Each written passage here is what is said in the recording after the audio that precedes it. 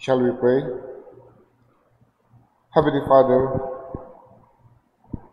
we come to your throne of grace, O Lord, and we praise you, God, for your grace, for your bountiful mercy that is so abundant.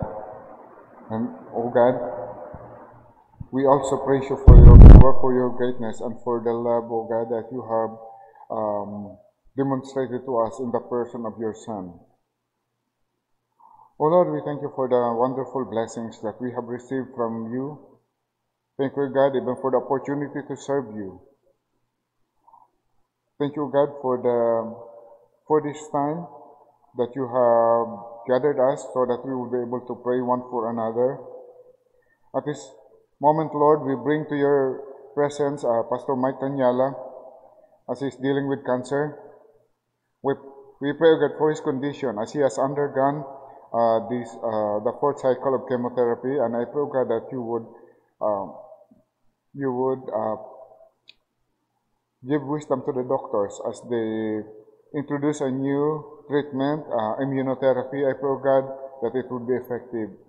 I pray, God, that you would also supply their finances, oh God, that they will be incurring. I pray, God, that you would strengthen his heart and also with the whole family.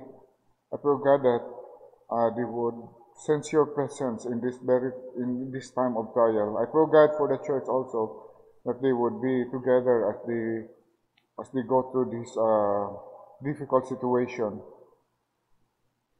Lord, we pray for those people that we have in our list for prayer. I pray, God, that you would touch them, oh God, with your healing hand. We remember, Lord, Sister Rosie Dolor, and she will be undergoing ultrasound. I pray, God, that the result will be good. I pray, God, for Sister Linda as she is dealing with ascites. I pray, God, for her full recovery. For Sister Seni Costudio, a full recovery from her stroke. For Lucas Dumaguon, I pray, God, that he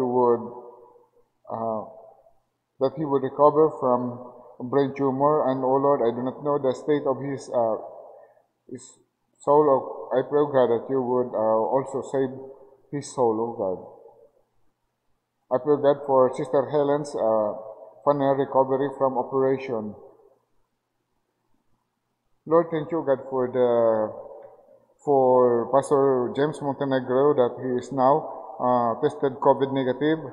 I pray, God, that you would continually strengthen him as he is undergoing this recovery. I pray, God, for the whole family as well, O Lord, that they would be able to recover fully from COVID. I also pray, Lord, for their provisions that they need at this time.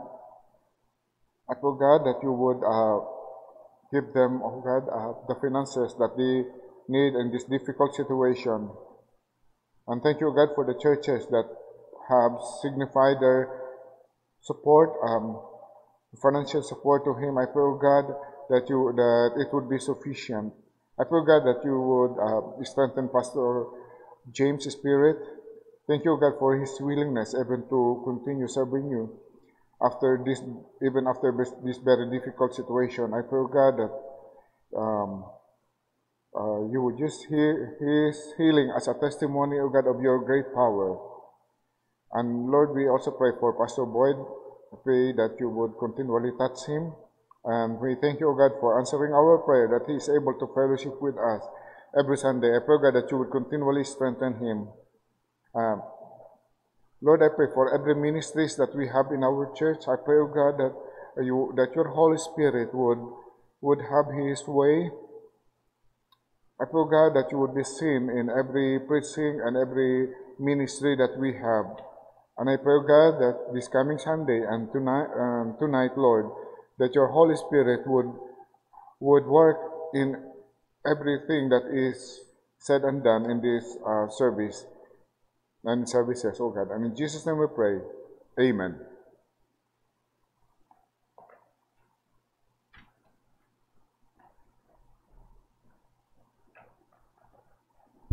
Blessed afternoon to everyone.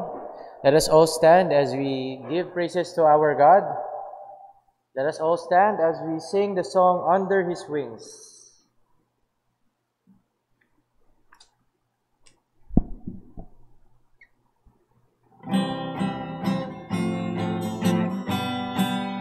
All together on the first verse. Under His wings I am safely abiding, though the night deepens and tempests are wild. Still I can trust Him, I know He will keep me. He has redeemed me, and I am His child. Under His wings, who from His love can sever? Under His wings, my soul shall abide, safely abide forever. Under His wings, what a refuge in sorrow, how the heart yearningly turns to His rest.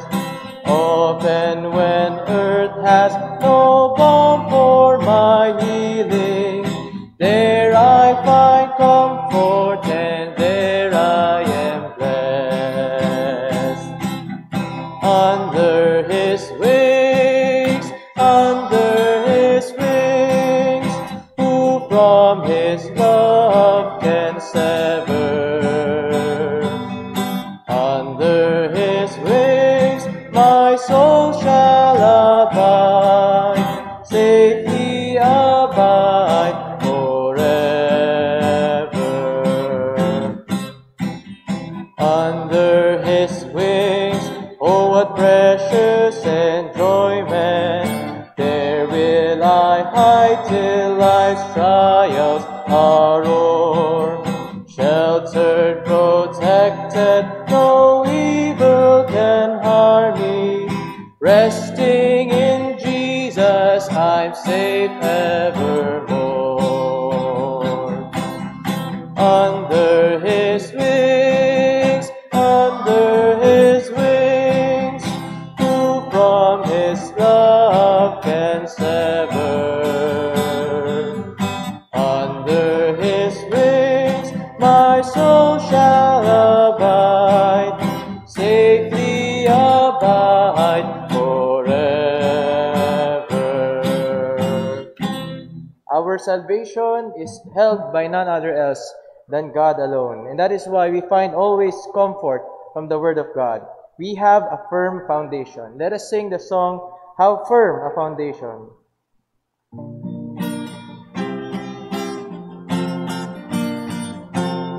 How firm a foundation, ye saints of the Lord, is laid for your faith on His excellent word. What more can He say than to you He hath said? To you who for refuge to Jesus have fled. Fear not, I am with thee, O be not dismayed, for I am thy God, and will still give thee aid. I'll strengthen thee, help thee, and cause thee to stand, upheld by my righteous omnipotent hand. When through the deep waters I call thee to go, the rivers of sorrow shall not overflow. For I will be with thee, thy troubles to bless, and sanctify thee, thy deepest distress. You may be seated. For our message for this evening, I would like to call Brother Raymond Rubinos, he is a fourth-year student and one of the young men of our church.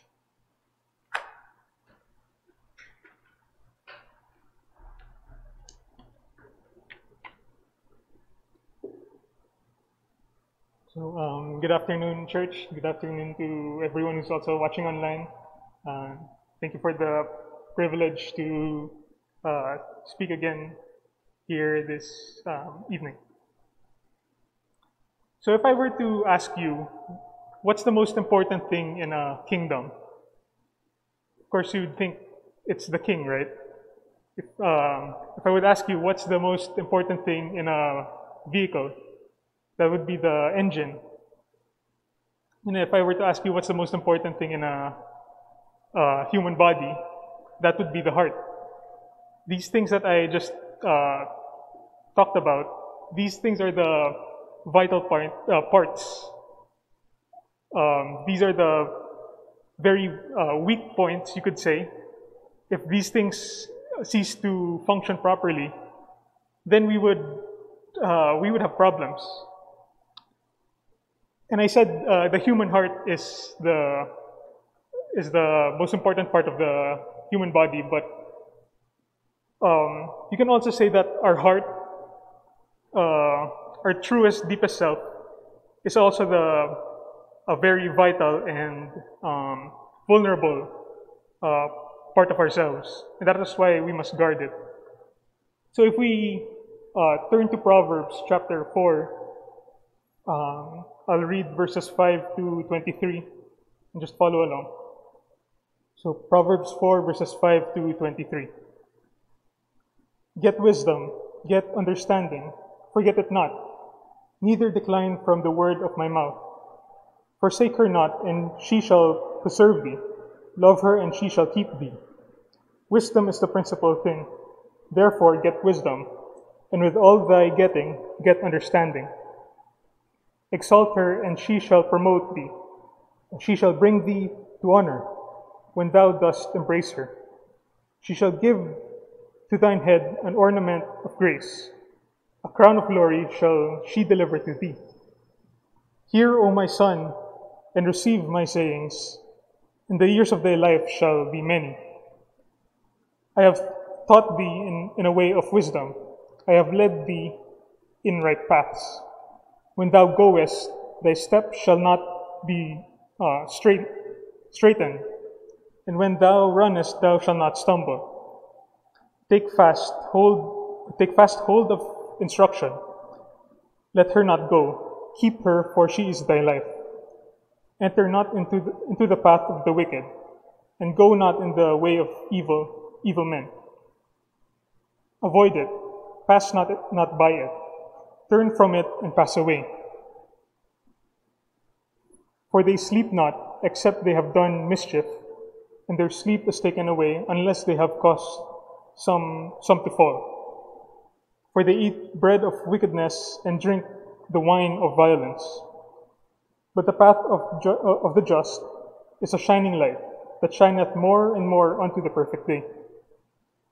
They know the way of the wicked is as darkness. They know not what they stumble. My son, attend to my words. Incline thine ear to my sayings. Let them not depart from thine eyes. Keep them in the midst of thine heart. For they are life upon those that find them, and health to all their flesh. Keep thy heart with all diligence, for out of it are the issues of life. Let's go to the Lord in prayer. Our dear Heavenly Father, Lord, we thank you once again for this evening. Thank you for the time you've given us to have their prayer meeting. Lord, we just pray that you bless the preaching of your word tonight, Lord. Lord, use me as an instrument to get your message across. Also bless the hearers tonight, Lord, that you open their hearts and minds to the message of your word, Lord. Lord, we pray that you forgive us for any sins that will hinder us from appreciating and comprehending the message, Lord, tonight. We love you. We uplift your holy name, Lord. In Jesus' name we pray. Amen. So in this passage, King Solomon talks about how to guard your heart. And he says it's through wisdom. It's the wisdom that he's been taught and God has given him. So I want to give you simple steps on how to guard your heart through wisdom. So the first one is to get wisdom. So we always hear the saying, prevention is better than cure. So instead of curing a corrupted heart, it's better to prevent a heart from being corrupted. And how do we do that? It's by getting wisdom. One of the major themes of the book of Proverbs is wisdom. And of course, its author, King Solomon, was the wisest man.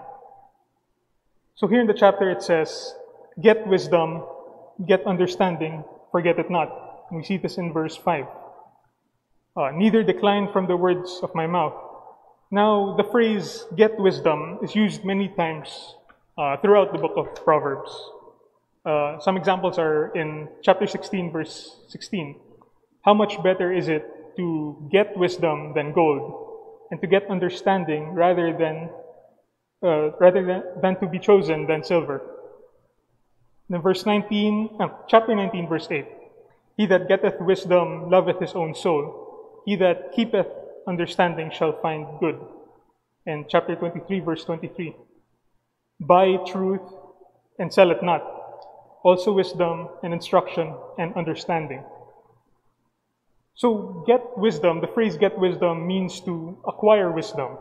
In the original text, the word used literally means transaction, commercial transaction. So we ought to buy wisdom. But it's not as simple as going to a store and purchasing wisdom. What do we mean by buy wisdom? So where can we acquire wisdom? So first of all, our wisdom should come from God. So as I was studying this, I saw that wisdom is described in many ways. Wisdom is the ability to judge correctly and to follow the best course of action based on knowledge and understanding. Wisdom is the ability to see something from God's point of view. Wisdom is God's character in many practical affairs of life. Fear of the Lord is a prerequisite of wisdom according to Proverbs 1:7. So we see that we cannot have wisdom without God. Human wisdom is often described as something that brings shame, something that only the proud and arrogant have, something that is deceiving.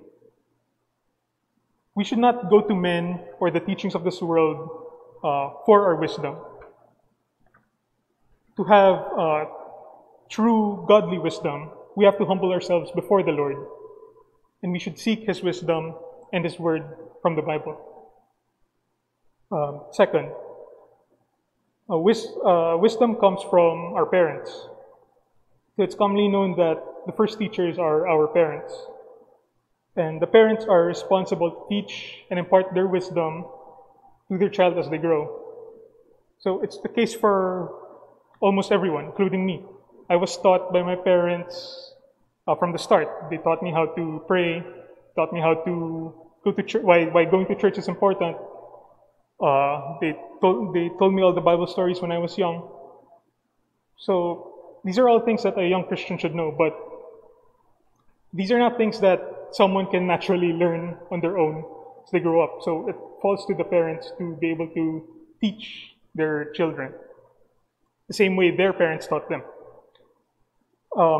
This was also the case for Solomon. So if we go back a few verses, specifically verses 1 to 4, Solomon is speaking as a father teaching his children. He says here, listen, children, to my instruction and pay attention that you will gain understanding. I am giving you good teaching, so don't turn away from it. That's a little paraphrase to make it easier to understand. So we see that Solomon is practicing this responsibility that he has to teach the younger generations. Solomon then describes how he was also a son to David. Solomon was not born the wisest man, but he was first taught by his parents at a young age. David made sure that Solomon kept this command to him throughout his life, that he would retain the wisdom David shared to him.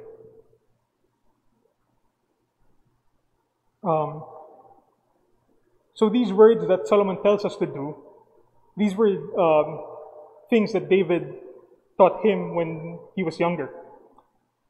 And we can see that Solomon took it to heart. It motivated him to ask God for the wisdom, and now we know him as a wise man. So children, you must listen to the things your parents teach you. And parents, you have the responsibility to teach your children correct and sound doctrine. And it is also everyone's individual responsibility to acquire wisdom with everything we have. It should be our passion to gain wisdom. For it is wisdom that preserves us and keeps us. And this brings me to my second point, that we need to guard our heart, we need to keep wisdom.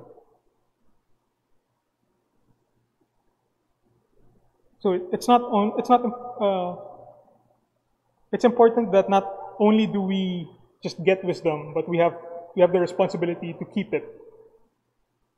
God gives wisdom freely to those who ask. However, He expects us to use it responsibly and according to the way He wants. So why should we keep wisdom? First of all, it benefits us. So how is it beneficial to each of us? What are the benefits if we are responsible with the wisdom God gives us and if we use it appropriately? So the first one is, wisdom will bring you honor. You can see this in verse 8 and 9. So someone once said, when you lift high wisdom, it pulls you up with it. When you attempt to lift yourself high, you will be brought low. However, if you concentrate not on exalting yourself, but placing wisdom high to the forefront of all you do, then you shall be lifted up and honored. The word honor here means to ascribe worth to someone. So embracing wisdom, so when you embrace wisdom, you have worth. You are seen as someone who has worth. Next, wisdom will bring long life. You can see it in verse 10. So this verse is not exactly a promise. It's not an exact promise, but the truth of the statement,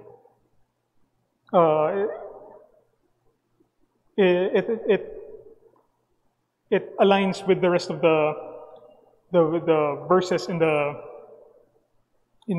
book. How it says that an example is in Proverbs 3:16. Length of days is in her right hand, meaning wisdom, and in her left hand, riches and honor. So if we keep wisdom, we would have a longer life. Third, wisdom will keep you on the right path. And we can see this in verse 11 and 12. So we cannot direct our paths by our own wisdom. We are not the ones directing our own steps. It is God who leads us on the right path. Solomon here says in verse 11 that he has taught his sons the correct way of wisdom. This is the path that the wisdom of God has shown him, and he's doing his job of teaching it to his children.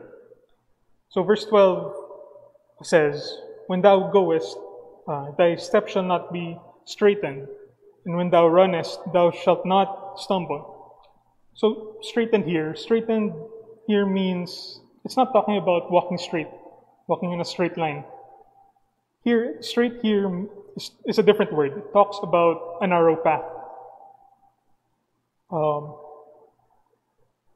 Your step shall not be straightened, meaning you won't be hindered, you won't have difficulty in walking. So wisdom prevents our steps from walking down a straight wisdom widens the path for us to walk on.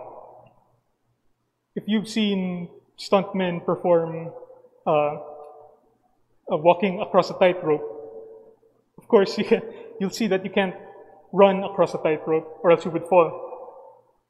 So wisdom makes it that we don't have to walk on a tightrope or down a tight alley or on a very thin bridge, but instead it widens the road for us to walk, meaning our walk in life is made much easier when we walk with God and with His wisdom. So it is important to keep wisdom because it protects us. In verse 13 and 19, 2:19, Solomon warns us about the path of the wicked. He warns us not to enter the path of the wicked. Note here that it does not say, get off the path of the wicked. Instead, it says, do not enter, meaning from the start, do not even consider going on the path of wickedness. Solomon warns, avoid it, pass not by it, turn from it. Because once you are on the path, it's very difficult to get off. If you've heard the saying, there is no rest for the wicked, talks about how they are so ensnared and entangled by their sin that they cannot rest unless they do acts of wickedness. Verse 17 says, for they eat the bread of wickedness and drink the wine of violence. So this is a metaphor used. As humans, we seek to satisfy our hunger and thirst, right? It's a basic need that we need to, by our nature, that we need to eat and drink. But because of this metaphor was used because by the nature of evil men, they seek to satisfy their need for wickedness and violence. So that's why it is imperative that we guard our hearts, because these are temptations, these are distractions that can pull us off the right path. So we need to guard our hearts with the wisdom of God, and especially today with all the different temptations, and our situation, how we're usually isolated, so we're all mostly kept to ourselves. So our sin nature kind of distracts us from these things. So we need to be able to watch our hearts carefully and watch our desires. It's very easy to fall into these temptations. So again, in verse 20 to 23, Solomon reiterates what he has said earlier. He commands to listen again. To pay attention to my words, he says. So it's one thing to hear the words, but to really listen and to take to heart something else, which is something a lot of us are also guilty of. He says here, let them not depart from thine eyes. Keep them in the midst of thine heart. To retain these teachings, we have to keep them constantly in our view, have a constant reminder. So how do we do this? Simple, we read our Bible, we review our Bible study notes, we review our Sunday school lessons. So we have to keep the source of our wisdom, which is the Bible, in sight. We should be able to write these teachings in our hearts that we may remember them constantly. And to remember them better, it means that we have to apply them, we have to practice them, we have to practice wisdom and make it a habit so that we will not fall for these temptations, for these distractions in our world. So as Christians, our hearts are very vulnerable. It's a vital part of every human. And that is why we must watch over it. We must train it to be strong. We must keep it clean. We do this through the wisdom the Lord has given us. Wisdom brings prosperity to a Christian who holds it close. It will keep you on the right path and protect you from wickedness. So let's seek to gain wisdom from God and keep it that we may be able to guard our hearts from evil. Let us pray. Dear Heavenly Father, Lord, we thank you for the preaching of your word tonight. Thank you for the message that we heard. Lord, that we pray that you give us the strength to guard our hearts, give us the strength and wisdom to be able to resist temptations, Lord. Pray that you keep us faithful to you, Lord, as you're faithful to us. We also pray that even during these times, these difficult times, send the Holy Spirit to always remind us about your word, your message, and the refuge we can find in you, Lord. Lord, we just pray for every listener tonight, Lord. Pray for the strength, constant strength and good health during this pandemic, Lord. And this we ask in Jesus' name, amen.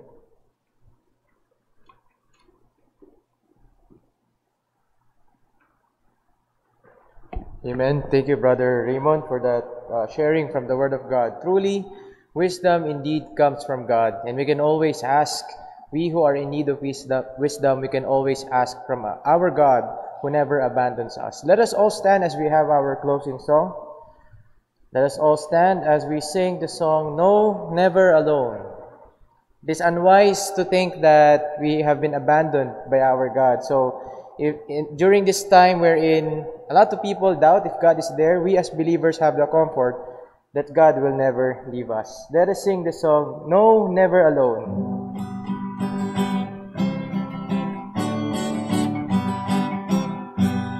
I've seen the lightning flashing and heard the thunder roll.